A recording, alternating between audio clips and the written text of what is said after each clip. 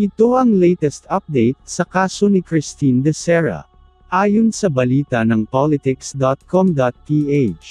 Meron daw nahanap na illegal drugs ang NBI sa hotel room kung saan namalagi ang yumaong flight attendant Sharon Dacera. Ito ay inilathala ni Nancy Carvajal ng politics.com.ph. Narito ang kabuuan ng balita. There were illegal drugs at the hotel room where flight attendant Sharon Dacera stayed with her male friends on the night she died, the National Bureau of Investigation has found.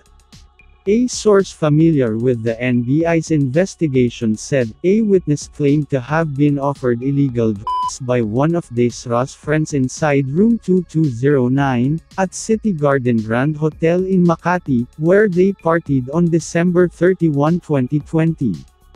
The witness supposedly declined. Politico's source said, NBI agents also found traces of illegal drugs in the residue of vomit found inside the hotel room. We cannot establish right now whose vomit it was, but it contains residue of illegal substance, the source said. Dacera, 23, was found unconscious in the hotel room's bathtub on January 1. Results of the Philippine National Policy's autopsy showed she died of ruptured aortic aneurysm. Politico's source said the allegation that Dacera was could no longer be established because her cadaver was already processed when the NBI's investigation began. Nevertheless, the NBI is set to file a case against Dacera's friends for supposedly waiting for 3 hours after finding her unconscious to bring her to the hospital.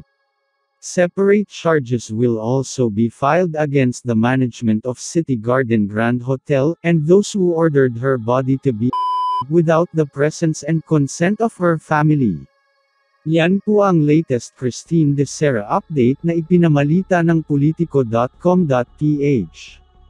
Ano pong masasabi nyo dito? Mag-subscribe at i-click ang notification bell para sa mga susunod na video updates. Maraming salamat po.